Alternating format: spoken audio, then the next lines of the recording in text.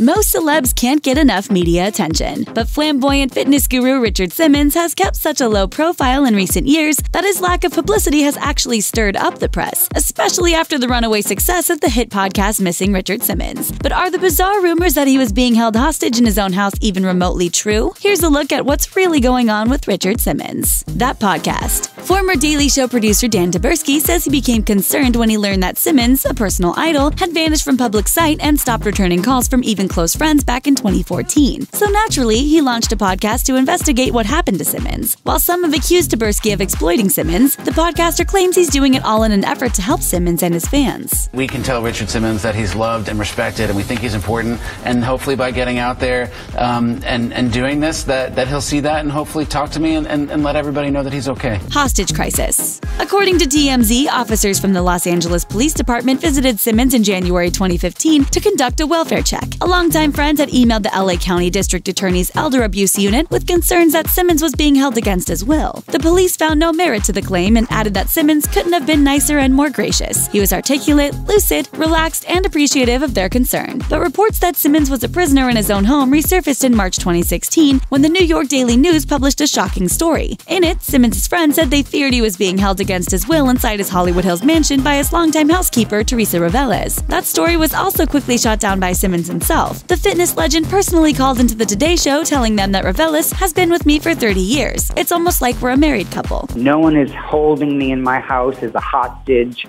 You know, I do what I want to do, as I've always done. He's enjoying some me time. Simmons told Entertainment Tonight that his mysterious disappearance wasn't so mysterious at all, as he simply needed to focus on himself while recovering from knee replacement surgery. I love all the people who worry about me, but it was time for me to take some time to be by myself. For the last 40 years, I have been traveling, teaching classes, and I had a knee injury, so I had a knee replacement, which was very difficult for me. I have really just been taking it easy, staying at home, working out in my gym, and doing the things I haven't done in a very long time.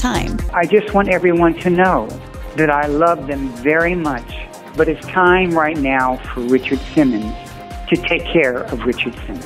In other words, leave the guy alone. Hiding in plain sight. Since Simmons hasn't been seen in public or spoken directly to the press in 3 years, many suspected he had become a shut-in, never leaving his house. But it turns out he's been hiding in plain sight. According to TMZ, Simmons has regularly been out and about without being recognized simply by using a cane and wearing a hat and street clothes, instead of sporting his signature afro and tank top. Clark Kent's glasses suddenly seem like a much more plausible disguise. He was hospitalized twice. In June 2016, fans went into a panic when TMZ reported that Simmons had been hospitalized for bizarre conduct. Sources said the 67-year-old star was acting in an unusually strange manner just before midnight when someone at his Hollywood Hills home became sufficiently alarmed to call 911. Simmons released a statement chalking the whole thing up to simple dehydration. I was dehydrated and needed some fluids, and now I am feeling great. Summer is here. Drink plenty of liquids. Big hugs and kisses for caring. After being hospitalized again in April 2017 for indigestion, Simmons' spokesman, Michael Catalano, issued a statement saying that Simmons was already feeling better and is expected to make a full recovery. He finally addressed his fans. The day after Catalano spoke to the press about Simmons' most recent medical woes, Simmons himself made a surprise reappearance on social media to assure fans that he is totally fine and that they probably shouldn't believe everything they hear in a podcast. He wrote in a lengthy Facebook post, "Aren't you sick of hearing and reading about me? Well, by now you know that I'm not missing, just a little under the weather. I'm sure I will be feeling good and back home in a couple of days. This has reminded me that when you need help, you can't be afraid to reach out and ask for it. We all think we should always be able to solve our problems all by ourselves, and sometimes it's just bigger than we are. I reached out and hope you will too. I'm sure there are people in your life who love and care for you and would do anything to help you with the challenges you face. Just knowing you care has already made me feel better. Hope to see you again soon. Love, Richard." We hope to see you again soon too, Richard. Thanks for watching. Click the Nicki Swift icon to subscribe to our YouTube channel. Plus, check out all this cool stuff we know you'll love too.